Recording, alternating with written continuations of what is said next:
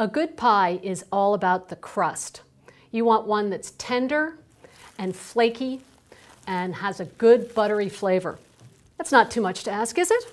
In this episode, you'll learn about the different types of fat in pie crust dough, and I'll show you 3 different ways of mixing the dough to get our ultimate flaky crust.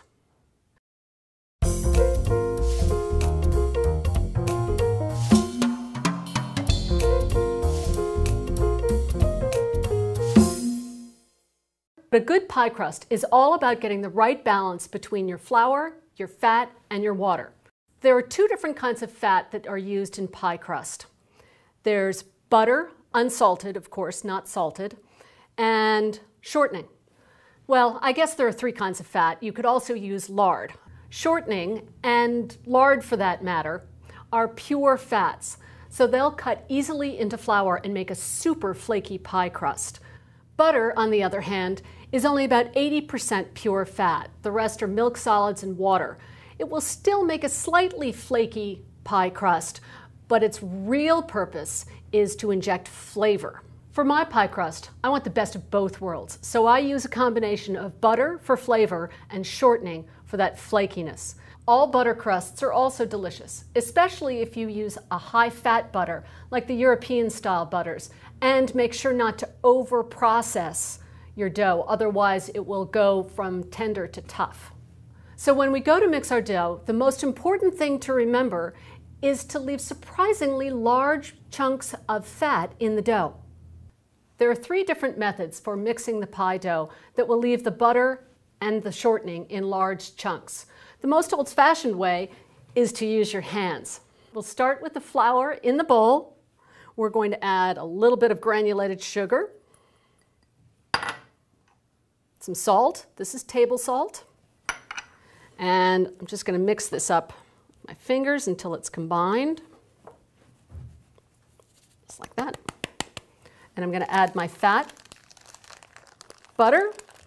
It's been cut into pieces. It's nice and chilled. Separate that out a little bit. And the shortening.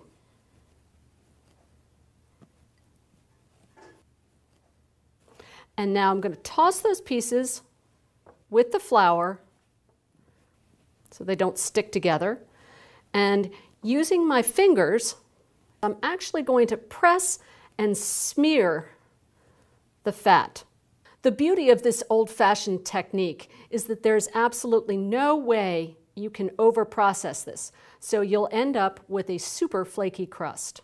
It's also nice if you don't have any of the power tools like a food processor or a stand mixer. And even if you do have the power tools and use them most of the time, it's a great idea to give this method a try a couple of times. You'll really be able to tell when your fat is combined properly. So we're going to keep going until we get those 1/4-inch flakes. See, like here and here and here. Now, if you want to use power tools, you have 2 options. You can use a food processor or you can use a stand mixer. With the stand mixer, you want to make sure it's fitted with the paddle attachment. In the bowl, I have my flour and I'm going to add my sugar and my salt. And I'm just going to combine this on low speed. Start it slow, because if you put it into high gear too fast, your flour will go flying. Okay, now I'm going to add the fat. Again, the butter, nice and cold, cut up, and my shortening. I'm going to mix on low speed. The paddle attachment is doing the work of my hands, the same sort of smearing process. It will take a little while to cut in the butter, but it is hands-free, so I can actually step away from the mixer if I need to. The food processor, on the other hand, is super quick, so you want to be especially careful not to over-process your fat. Again, we have our flour already in the food processor, sugar, salt,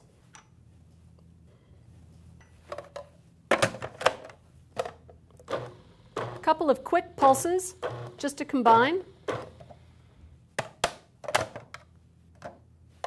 Now we're going to add the fat. Shortening goes in, scatter it around as best you can. Butter goes in, It's also important when you're using the food processor to make sure that your fat is super cold. Now, to avoid over processing, make sure you use short, quick bursts of power. Most processors have some sort of a pulse button, and that's what we're going to use here.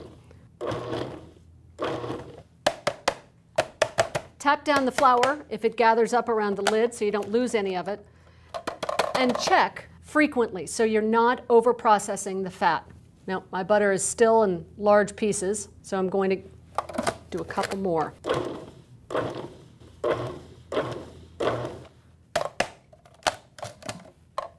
There we go. So this looks great. Our fat here is still cold, and as you can see, it's in pieces slightly larger than peas. It's time to add the water and finish up the dough. No matter what method you're using, add the water sparingly. If the recipe gives you a lower and a higher amount, always start with a lower amount and then check for doneness. I'm going to drizzle over ice cold water at the top. And I like to add a little bit of lemon juice. This is 2 teaspoons. It adds a teensy bit of flavor, but it also helps cut the gluten to create a more tender crust. And now I'm going to pulse this in short bursts, just until the dough starts coming together and it forms moist crumbs. To test for doneness, take a little of the crumbs into your fingers and squeeze gently. If it holds together, then you've added enough water and you're good to go. And if the dough doesn't hold together, you want to add maybe a teaspoon or 2 more water. Don't add more than that, and then pulse again and give it another check. To shape the dough, I've spread out 2 pieces of plastic wrap onto the counter in a cross to create a larger piece. And now I'm going to dump my moist crumbs right into the center. Doesn't look much like a dough right now, but with the help of this plastic wrap, I'm going to shape it and press it into a disc.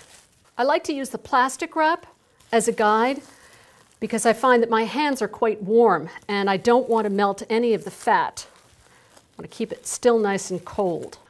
No matter which mixing method you use, you'll still have a dough that looks exactly like this, and you'll shape it just as I am now. Once you've shaped your dough into a nice round disc, wrap it in plastic and send it to the fridge to chill for at least an hour. The chilling helps relax any gluten that might have formed, and it also firms up those pockets of fat so you'll have a nice flaky crust.